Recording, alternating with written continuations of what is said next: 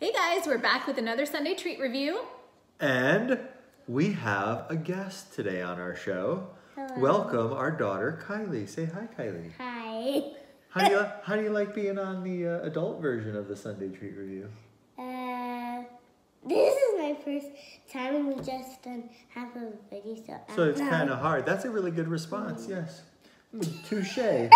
So we have picked, because of our guest, another ice cream. She wanted to give the cookie dough a try, so we'll let Mommy talk a little bit about the cookie dough ice cream. So this one is dairy-free and gluten-free. It scares me because it's cookie dough and they say that it's gluten-free. But it's made with coconut milk, and still kind of scared about cookie dough, and it says gluten-free. So I'm trusting them, but I have not had cookie dough ice cream in Yours has a big chunk of cookie dough. very long time. Oh So my. excited for this one.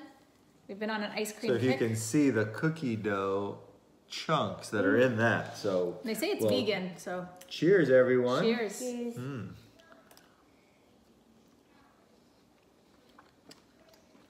All I wanted to do was eat the big cookie dough. Was it good? Yeah.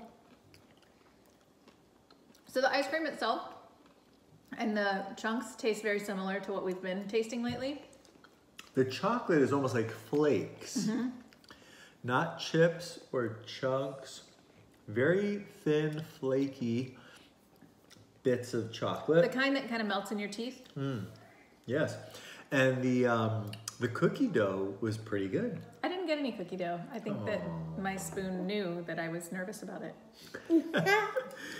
I thought it was very good. What did you think, Kylie? I liked it. The cookie dough by itself was really good. The ice cream by itself was really good. And then it all together was the best part. Well, There you go. you know what I've always wanted to do with cookie dough ice cream? What? I wanted to take the cookie dough out of the ice cream, put it on a tray, put it in the oven, and actually make a cookie out of it to see if it tastes like a real cookie. Maybe we'll have to try that. Well, hopefully you'll get out and give some of these ice creams a try. We've done a few ice creams this year in 2020, so there's some great choices out there for dairy-free, gluten-free ice cream. Definitely give them a try. You can see we have a favorite from our guest, so thanks for picking that one, Kylie. All right, everyone. Hope you guys have a great week. Stay strong, stay healthy. We'll see you next time. Bye. Bye.